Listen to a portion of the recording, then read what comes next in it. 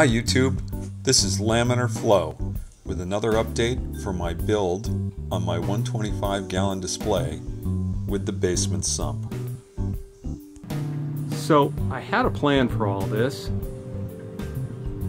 That manifold was going to come down,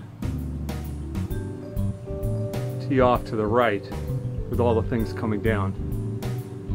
But it kept bumping into the pipe coming up here and that was no good. So I said, what if I just bring it straight down and pull the taps off on the side? So I'm kind of inspired. That's where I'm headed. I've got sort of a plan in my head that I formulated with about 4 hours on a tractor yesterday. But the plan's changing as I go. So we'll see how we do. Here you see my plan's a lot less formal than it was last time.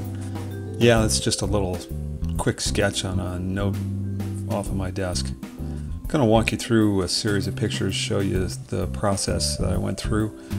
Did a lot of dry fitting, very difficult with lots of different connections to get the dry fit to actually fit correctly because when you glue you tend to get deeper into the components than you do when you're just dry fitting.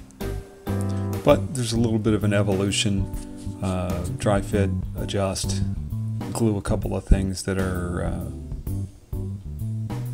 restricting and move through.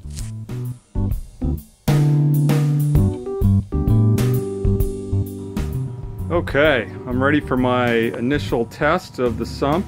I was going to do it with salt water. Had a brainchild. I said, hey, I'll just use RODI, so if I have a problem, I've got to throw it out.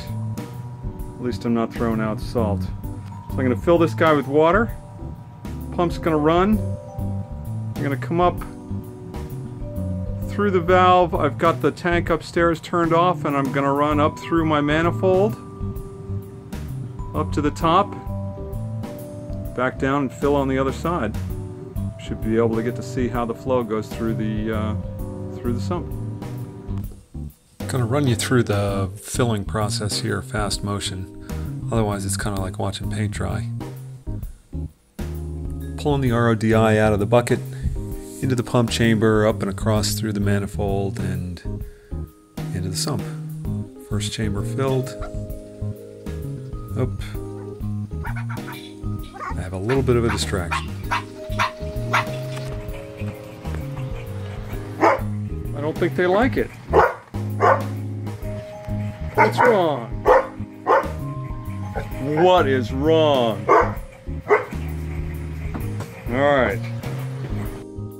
Alright, back to filling. It pretty much forced me into a voiceover here because the woofing went on for a good 5 minutes of this. No way I was gonna put that through for everybody to have to listen to. So you can see I'm filling up. Big chamber, I'm near the bottom of my 30-gallon barrel. Actually had to throw an extra 5 gallons RODI into the bucket in order to get myself there. So it's about 35 gallons total. Water volume when all of the compartments are full.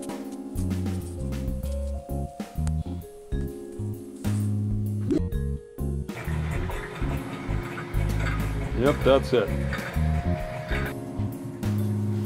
Okay, we're full. To keep this from being crazy long, I'm going to cut off here and I'll give you an update on my testing process and explain what all those connections are for in my next video.